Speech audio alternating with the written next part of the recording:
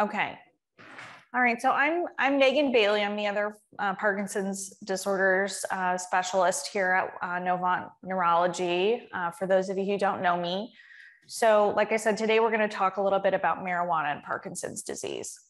So a few years ago, there was a video that was spread pretty widely online with this man who took a compound that we don't really know what it was. He was having a lot of dyskinesia. He took something.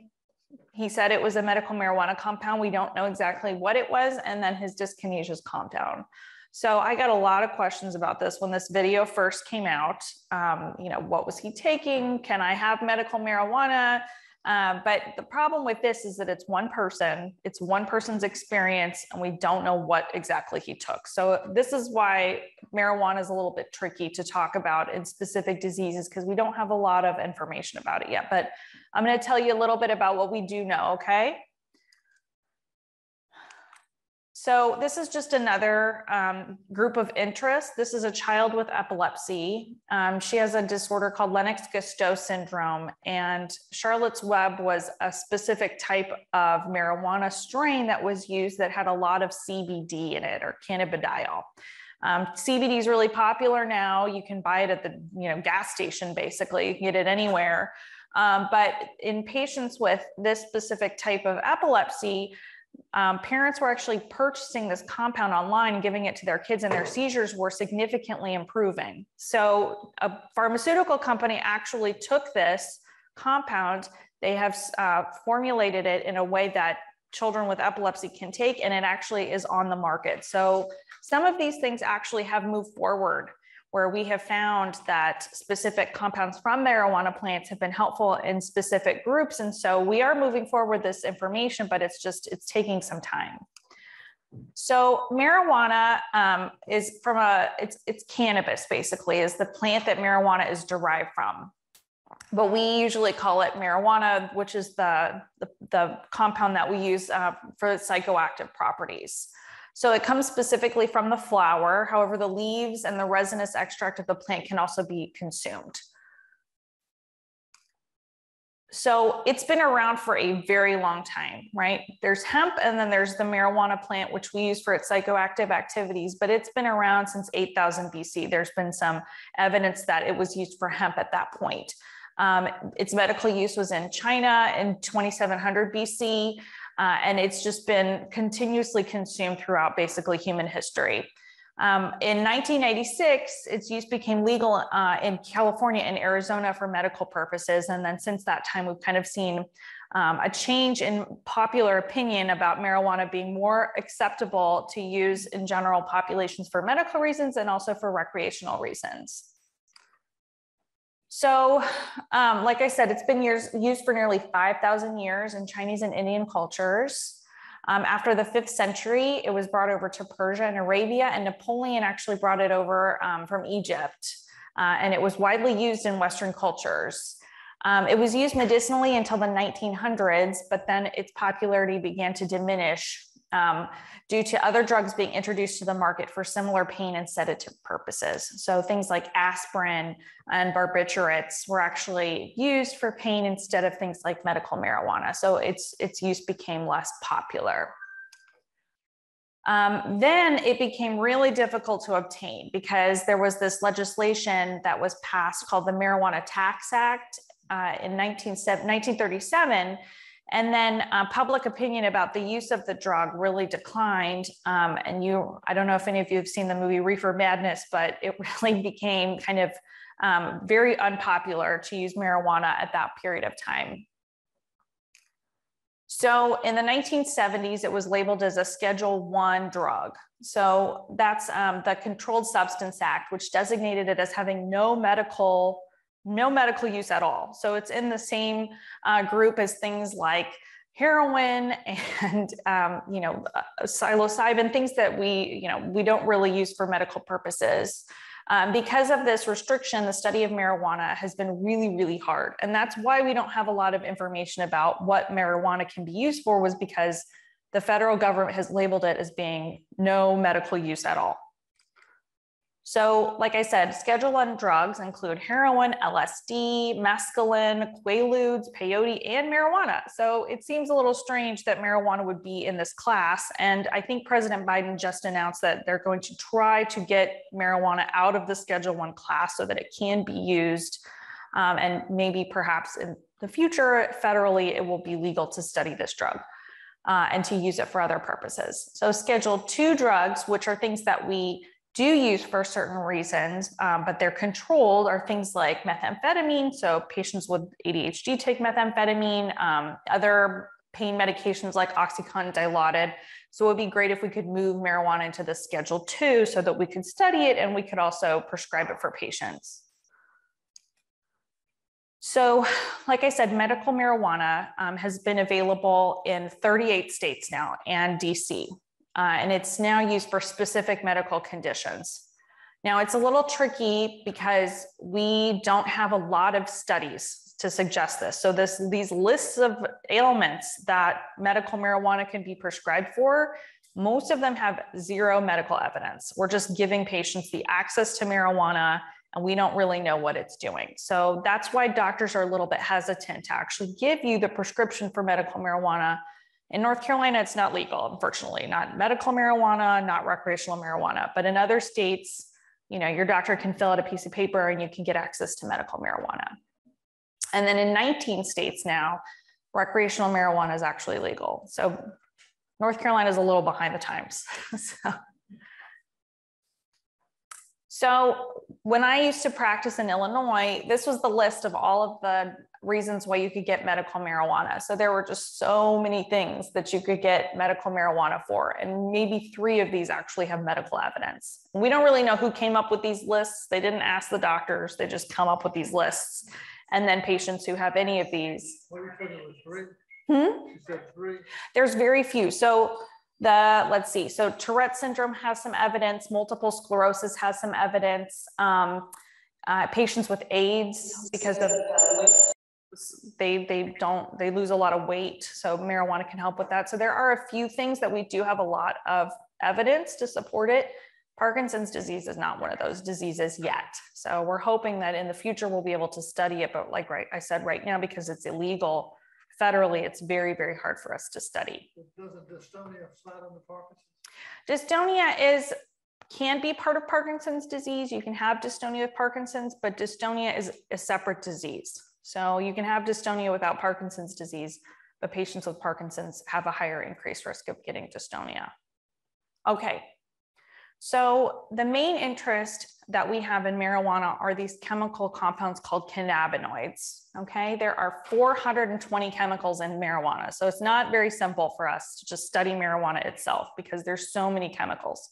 So what exactly are we looking at when patients smoke marijuana and they feel improved? We don't know because we have not been able to get really into the nitty-gritty science-based backing of the marijuana. We don't know what exactly is working. So the differences in the chemical structure account for the differences in what people feel when they take different things. So why does this stuff work in our body? Well, we actually have an endocannabinoid system. So we have an area of our brain that is stimulated in a different way than other things, completely different things in our brain. So like dopamine works on a dopamine receptor, THC and CBD actually work on these endocannabinoid receptors. So this wasn't discovered until the 80s, and we have 2 main receptors in the body. So there's CB1 receptors, or cannabinoid receptor 1, which is in the brain and the spinal cord, and then cannabinoid receptor 2, which is also located mostly throughout the rest of the body, but also in the central nervous system. So when we talk about receptors, it's kind of like a lock and a key. So the receptor is like the lock, and the ligand or the chemical that we're putting into our bodies is like the key. So the receptor is always in the brain, and then the key sometimes gets to unlock that lock. So when we talk about dopamine, there's a receptor that dopamine kind of locks into and then opens up that receptor to send the chemical signal. And it's the same thing with this endocannabinoid system. There's a very specific lock that goes with the key. So only certain things can actually activate that system. So that's why marijuana works in our bodies, because we have a specific lock that the key will open and send the signal. So there are two transmitters that our body actually makes that activates this system. So there's anandamide and then 2-AG. It's arachidonyl glycerol, so I'll just call it 2-AG because it's a big word. But these basically act to inhibit other neurotransmitters in our neurons. So they're quickly made and they're quickly deactivated. So that's why we don't get high when these things are activated in our brains, because they're just quickly made and quickly destroyed. So like I said, these receptors are really made in our bodies to be activated only very briefly. They're not meant to be activated prolonged periods of time. So what does this system do in our body? Well, it helps with memory.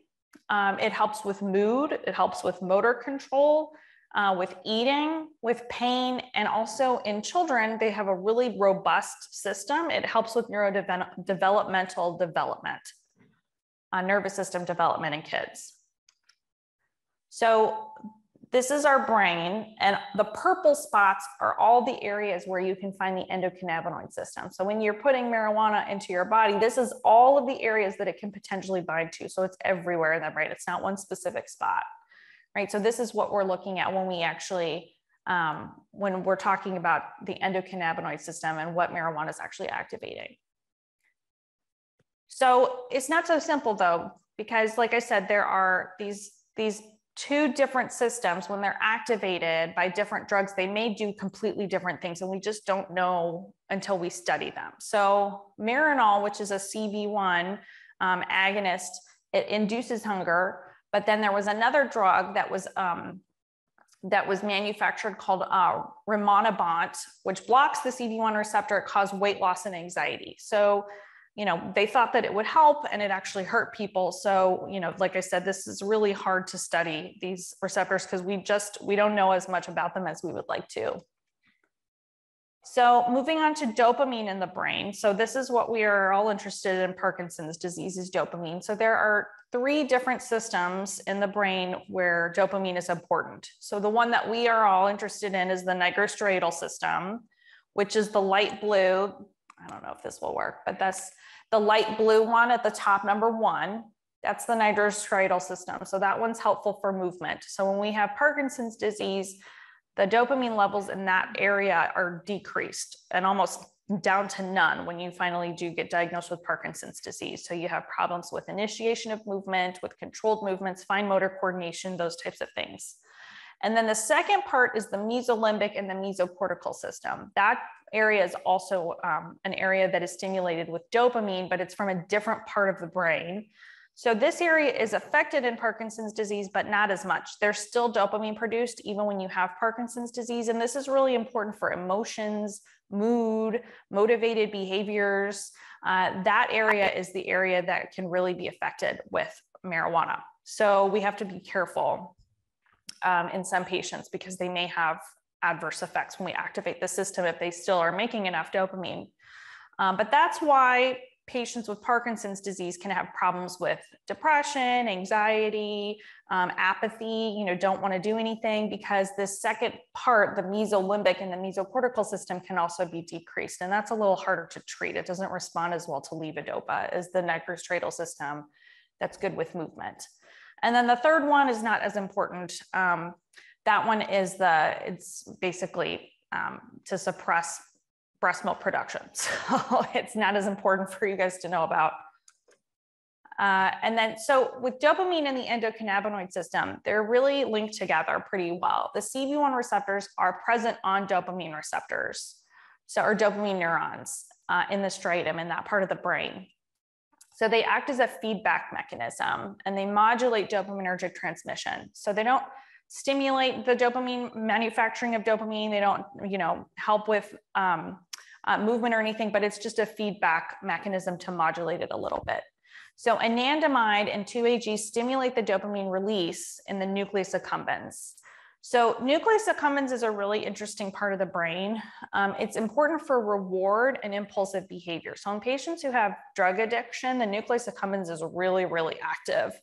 And it can be really important, the dopamine specifically in this part of the brain. So if you're overstimulating the nucleus accumbens, you can get addicted to things. So that's why, you know, people can get addicted to marijuana, because it activates this area of the brain.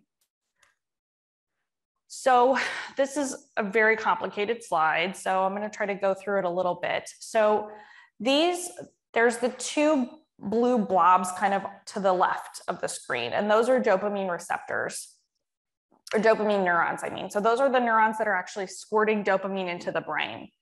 And that is where the endocannabinoid system, or where marijuana acts on. So they act on these two receptors called GABA and glutamate. GABA is stop, glutamate is go. And so when they act on these receptors, they actually can stimulate the release of dopamine, or they can inhibit the release of dopamine, depending on which receptor that you're activating. So like I said, the anandamide and the 2-AG, they're really quickly released and they're really quickly destroyed. So they don't cause a significant amount of dopamine to be released. It's just kind of modifying the amount of dopamine based on what you need the dopamine for. So your brain is constantly making sure that you have the exact right amount of dopamine in your brain when you need it, and not too much. So when we talk about cannabinoids, we're talking about what is made in the marijuana plant. The two most important ones that we're interested in are THC, or delta tetrahydrocannabinol, and then cannabidiol, or CBD.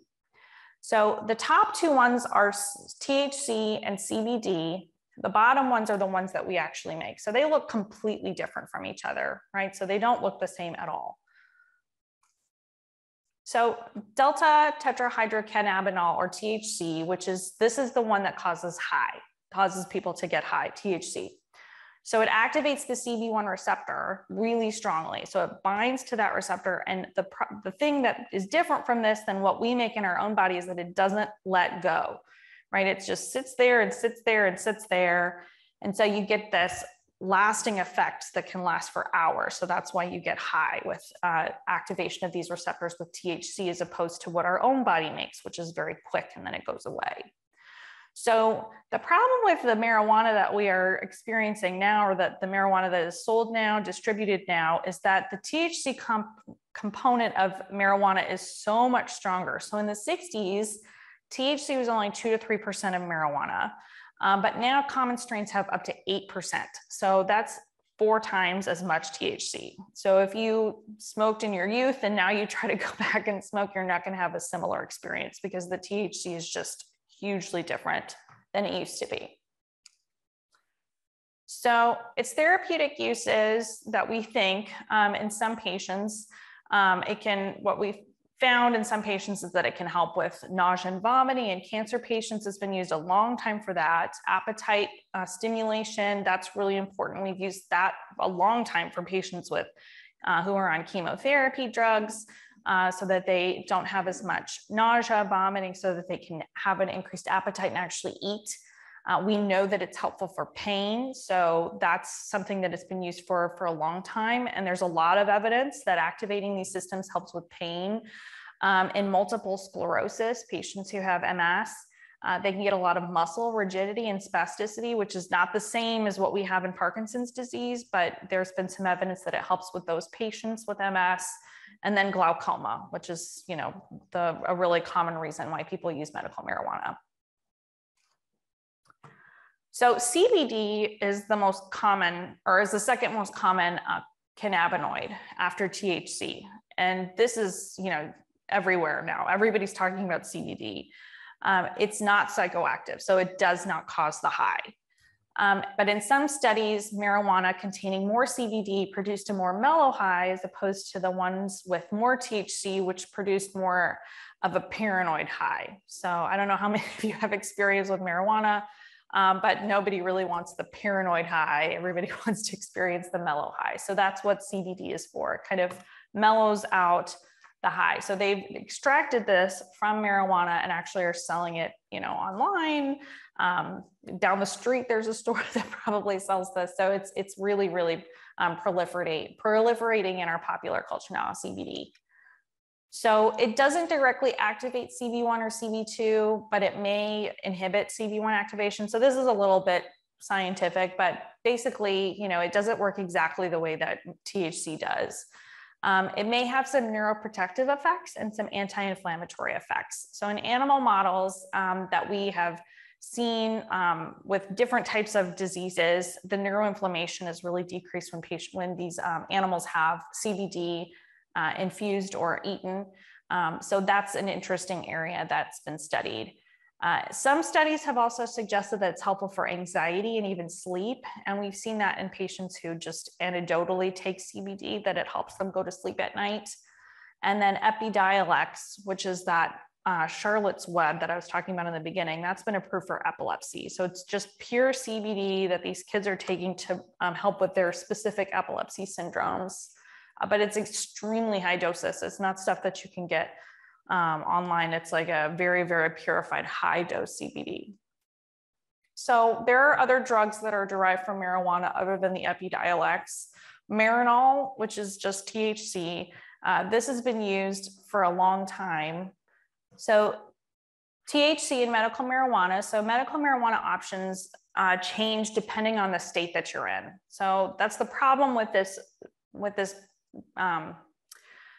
medical marijuana industry, is that there's no regulation in the medical marijuana industry. There's no federal regulation. So we can't say go from one medical marijuana dispensary to the other and compare what they're actually giving to patients to make sure that what they're giving them is the same or that it's different, depending on what disease they're claiming to treat. We can't really monitor this at all. So we don't know what you're actually taking. THC levels may not be available to consumers, so they may be giving you a much higher dose of THC than you know about. And you may not be able to request a level of THC, which is really, really important. We'll talk a little bit about that.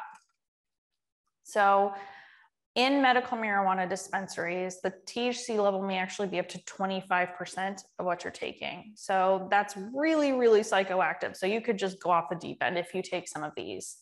So in these stores, you can buy, edibles, or you can buy smoke, just marijuana to smoke, either from a vape pen or, the plant itself. Smoking has the quickest onset, but a lot of people are using these edibles because they're easier to use. You don't have to smoke, but the problem is that they're slow to act. So you don't know how much you've taken until it kicks in, and it can take an hour plus for these things to kick in. So you may take more and more and more, and then you're just in trouble. So this is a dopamine neuron, like we talked about before. The top part is the dopamine neuron, and then the bottom part is the receptor. So when you use THC, what happens is that all the dopamine kind of gets released into the receptors, and that's how you get high, is the dopamine is just released, and it continues to be released in these ways. All right, well, if you're interested, you can Google mouse party. You can find out how all the different drugs work in your brain. All right, so when we talk about any type of drug that causes a high, we're looking at mostly dopamine release in the brain. So, and it's specifically in the area called the nucleus accumbens that we talked about, that's really important for reward and impulsive behavior. So what happens with THC, and this is the green line is a patient who hasn't gotten any THC, any drugs at all. The dopamine level in the nucleus accumbens stays the same. So there's no high, nothing like that. You may see, if you look at like microscopic levels of dopamine, if they are eating a cookie or something, you might have a little burst of dopamine. Or if you're watching a show that you like, maybe a little burst of dopamine, and there's just rewarded behaviors. But when you take a drug, what happens is that dopamine level shoots up very high.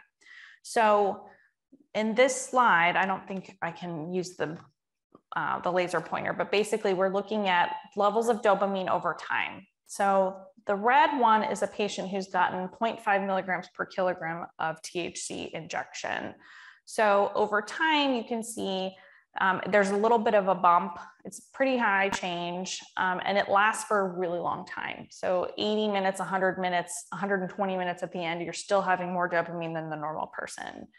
If you give 1 milligram per kilogram, you get this huge bump in THC, and then it lasts for a really long time. So marijuana the high lasts a long, long time. So when the THC binds to that receptor, it doesn't let go, like we talked about, and the dopamine just kind of keeps going for a really long time.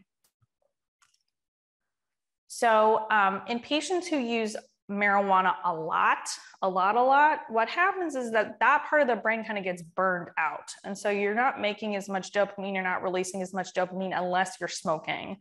And that's why patients who smoke a lot of marijuana can become apathetic in between smoking marijuana, because their brain is just not making enough dopamine to stimulate rewarded or to stimulate, behaviors, motivated behaviors. So we get reduced dopamine release. In the strainum, you get reduced dopamine synthesis. So the dopamine levels just go down over time. So like I said, the adverse effects of long-term use of marijuana can be reduced motivation, reduced activity, hallucinations, and schizophrenic-like psychotic disorders. So those last two are what we really are worried about when we talk about marijuana use in Parkinson's disease. We really don't want to agitate this behavior or increase the risk of this behavior. So that's why we're really careful about when we talk to our patients about using medical marijuana. Okay, so psychosis and marijuana use is really well studied. This is not in Parkinson's disease. This is just in normal people. So more regular use is associated with worse outcomes. Psychosis is more common in patients who have used marijuana, and especially young people. We think that it really changes the neurochemistry of their brains. In young people, they're 6.7 times more likely to develop schizophrenia if they've used marijuana more than 50 times. And this is when their brain is still developing. So in the teenage years up into the early 20s, if they're using marijuana quite a bit, then it changes the neurochemistry of their brain and they're more likely to get schizophrenia. Heavy marijuana users and schizophrenics, their brains actually have similar brain changes on MRI scans, and marijuana can precipitate or kind of kick off the first psychotic break in kids who have an increased risk of developing schizophrenia. So it's not, everybody thinks marijuana is like this very mellow thing. It's not a big deal, but it can be for specific groups, especially young kids. And the reason why I kind of highlighted this is because children's brains are changing, they're evolving, they're changing, they're making different connections. And I think we can kind of say something similar about patients with Parkinson's disease and patients who have neurodegenerative diseases. Your brain is not the same, right? It's changing over time. And so that's why we need to be really careful about introducing new chemicals into the brain, because you have a changing brain and we don't know what's going to happen when we give a chemical that we don't know what it's going to do. So in healthy adults, this is the same, not in patients with Parkinson's disease, but in healthy adults, marijuana can result in deficits in learning, working memory, and attention. These are already parts of the brain that are part of the cognitive spectrum that can be harder to use in Parkinson's disease. So if we add marijuana, we can actually cause these to be worse. With abstinence, though, this can improve. And then patients with heavy marijuana use also can be more impulsive. And that can also be a problem with Parkinson's disease. When you're adding in the dopamine, you can become more impulsive. So in patients with MS who are smoking marijuana, they showed that they had problems with working memory and made more errors in working memory tasks. So these are patients who have brain disorders and they're using marijuana. So in kids, it's the same thing. We have problems with cognitive functioning that doesn't improve because their brains are changing. So they may be doing permanent damage to their brain.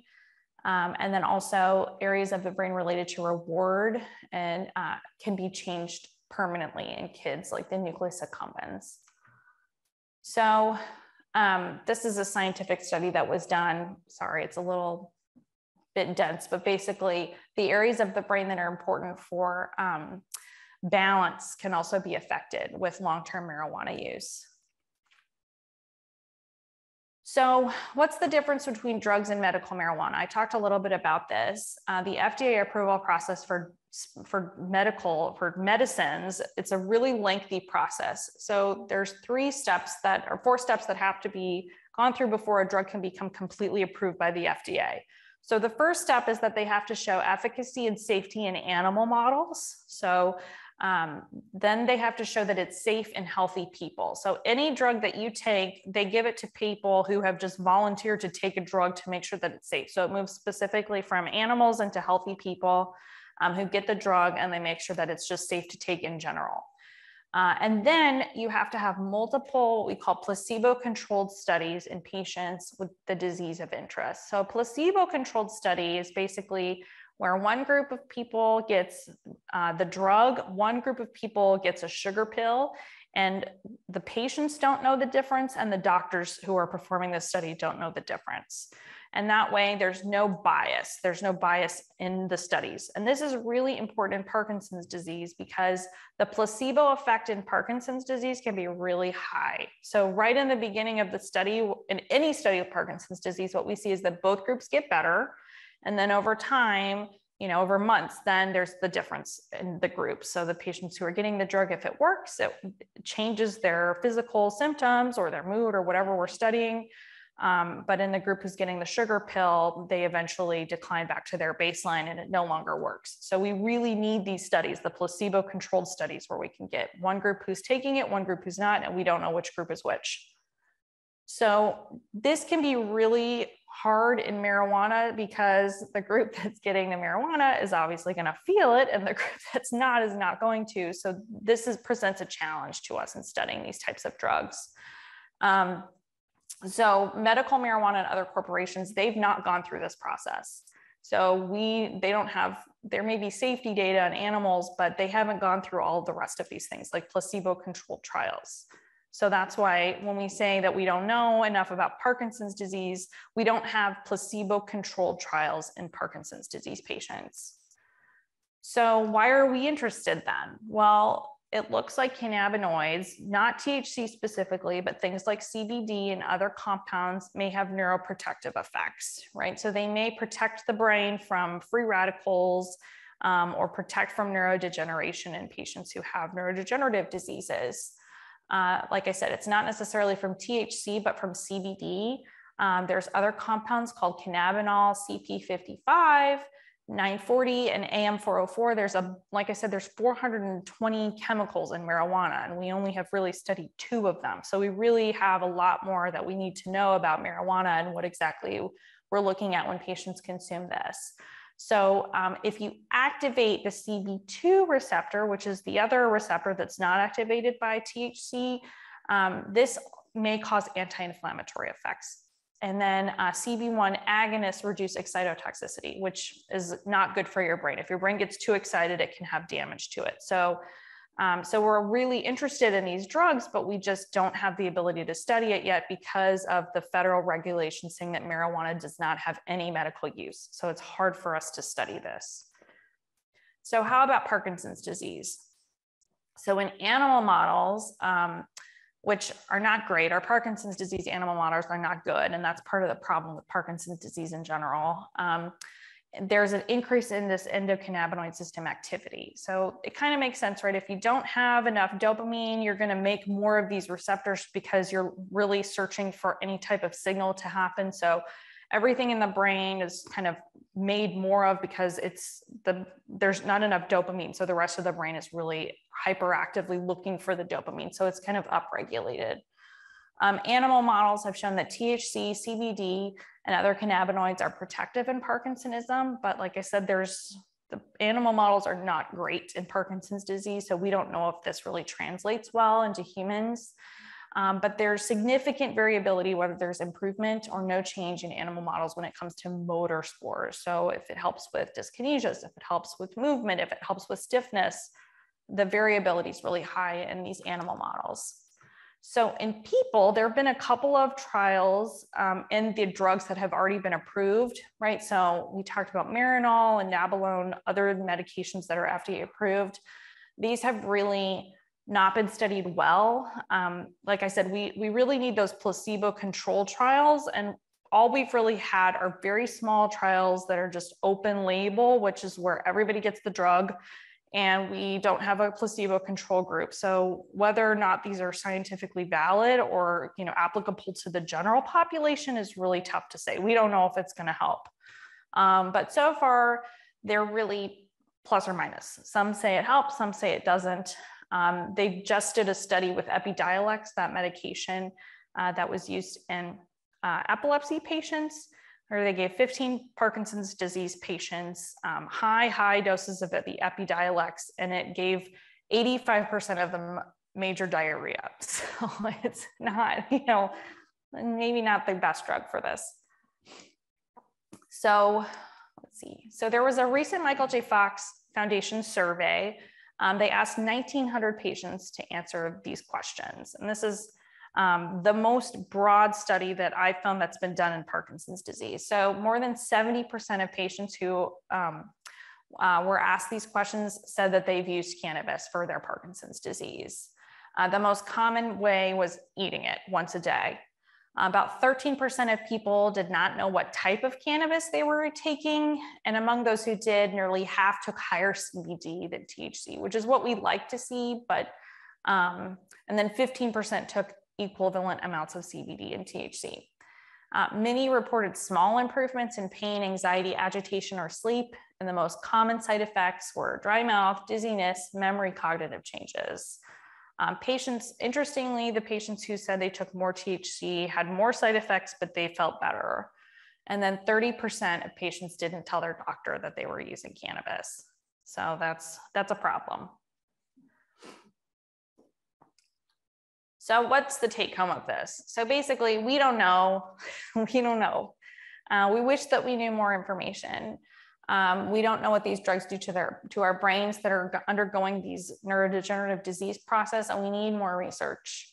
And just because it grows on the ground doesn't necessarily mean that it's safe. So it's a drug, it's changing the chemistry of your brain, and you just have to be safe about it. So, you know, it's difficult in this state to get it, you know, because it's not legal. So some people are getting it from, you know, their grandkids or their kids, they're using it.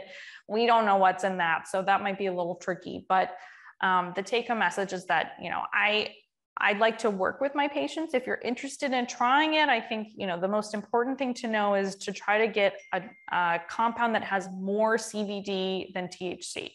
Because THC is the one that's going to cause problems like hallucinations and cognitive worsening. But like I said, we just don't know, unfortunately.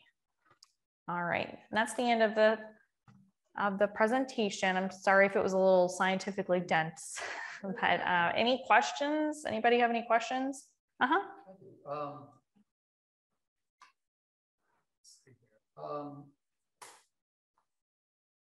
were talking about the CBD and the fact that I think you said something that it can wear itself out over long periods of time. Yes. Using it. Okay.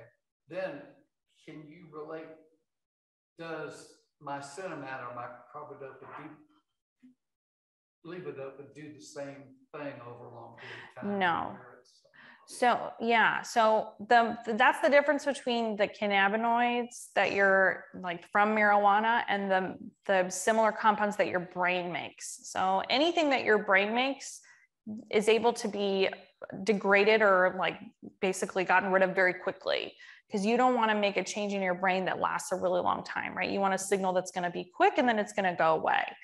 So dopamine in the brain is degraded pretty fast, right? It's gone away really quickly after the signal has been released. So in levodopa, it only lasts about 4 hours. In most patients, 4 to 6 hours, the medication. In the brain itself, it's degraded pretty fast. So the same thing with the endocannabinoids and the ones that your brain makes, they last very quickly. But the ones that you take, like CBD or THC, they last a long time. That's why they're different. So the brain has a difficult time degrading them as opposed to what you make yourself. So CBD, it's not psychoactively, it doesn't cause hallucinations and, you know, high. So it's not as worrisome, but THC, if you're taking a lot of it, it can last a really long time. So I'm trying to, okay, so my doctor, if I was taking the CBD and the Cinemat at the same time, does my doctor have to? No, because we don't know what CBD is doing. Okay. Yeah, I mean, that would be really great if we could take a look, but right now, because the federal government says that it's not, there's no medical uses, we can't really study it. So you can't overdo it by taking, if my doctor's already got me, say, on 2 of my Cinemats 3 times a day, it's okay to take as much of the CBD as I feel comfortable taking? Or? At this point, probably, because the CBD doesn't really act on the dopamine receptors as much. But like I said, we don't know. So it's really going to be your personal experience, which is hard. It's hard for me to give you advice on the medical marijuana because we just don't have any information. So for the CBD, where that goes last longer, would that help with taking the other medicine without going like this? Because I noticed with the medicine, it goes up and then it comes down. And Yeah. you have to take more, and then because the dopamine goes away. Yes. So the CBD would be a little cushion to keep him. See, we don't know what CBD does to dopamine or the levodopa. So we think what CBD helps with is anxiety and sleep, but that doesn't have anything to do with the levodopa, right? Because people with Parkinson's they have sleep problems and anxiety problems, even when they're taking their levodopa. So this might be something we could add on top of the levodopa to help with the non-motor symptoms of Parkinson's disease. But we just don't have the information yet to say that it's going to help. But maybe I misunderstood in the beginning. Did you say that CBD helps with the stiffness and the relaxing the muscles? It can in multiple sclerosis, but there's no evidence in Parkinson's that it helps with that yet. We don't know. Yeah.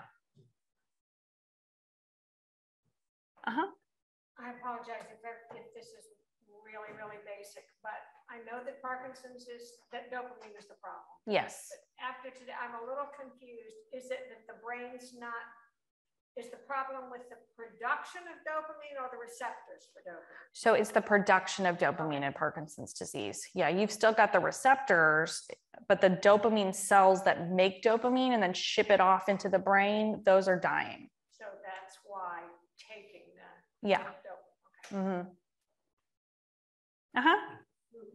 If there's no evidence that the CBD acts on Parkinson,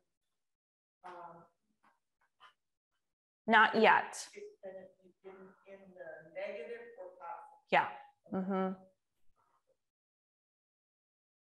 You had a question, sir? Has anybody developed some practical laboratory tests for determining CBD levels or the THC level in the body that would be something that could be used as a practical test by clinicians? Not yet. I mean, we have a urine drug screen that says if it's in there, if you've taken it, right? But we don't know what levels. There's no practical test to tell what levels yet. It's all scientific, right? We can measure it in the lab. But as far as like me ordering it to see if you're taking CBD that you've gotten from a store, can I tell if there's actually CBD in there? I can't do that. Yeah, I don't know. So anybody else have questions? Yes? I've got another one. It Sure. might be similar to the one I asked before. No, that's okay. My doctor recently prescribed me with elderpril. Uh-huh. And I think he did it for anxiety and maybe fatigue. But should I be telling him if I were to take CBD, I think what you're saying might do the same thing. Is there any harm in doing both of those at the same time? So the only thing with taking a new drug or adding a new drug into your regimen, either if it's an over-the-counter supplement or a medication that was prescribed to you by your doctor, you don't want to take two things at once and start them at the same time. So if you take the elderpril, and don't take the CBD. And then if you want to add the CBD later, then you can add that in and see if it helps, or you can do the CBD first and then the elderpril later. But you don't want to add them both because you don't know if one's working, if one's not working, and you don't want to just take a bunch of stuff.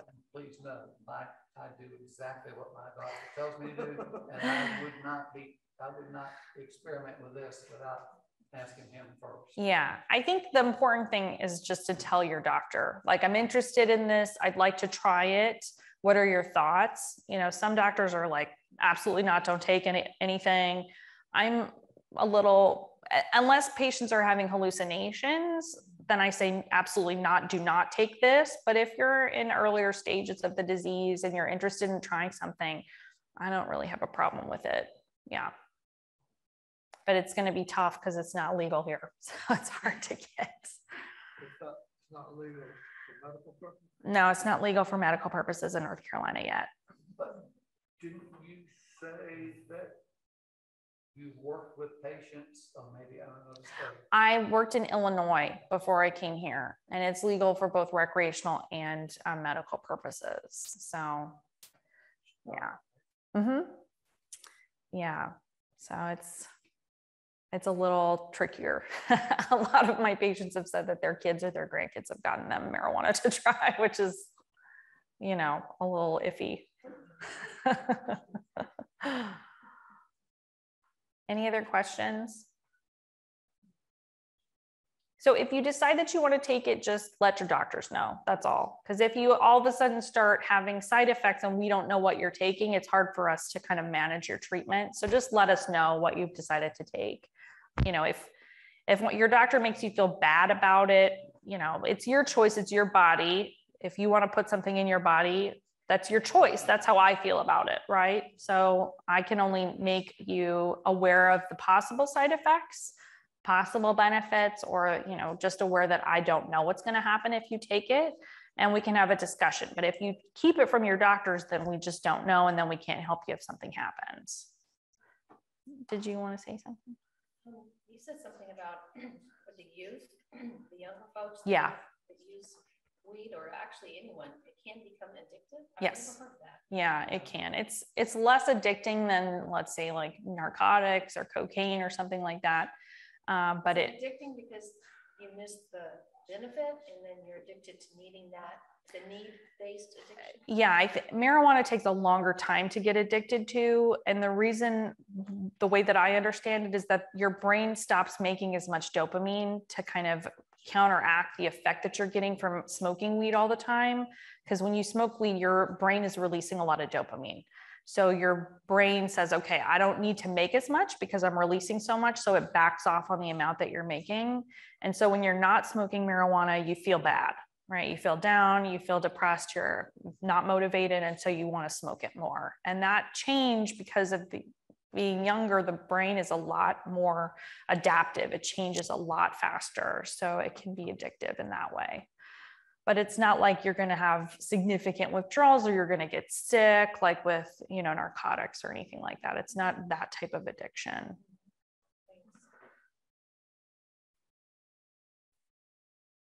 Do we have any questions from the Zoom? I don't see any either. No. Okay. Well, thank you, Dr. Van. Yeah, of course.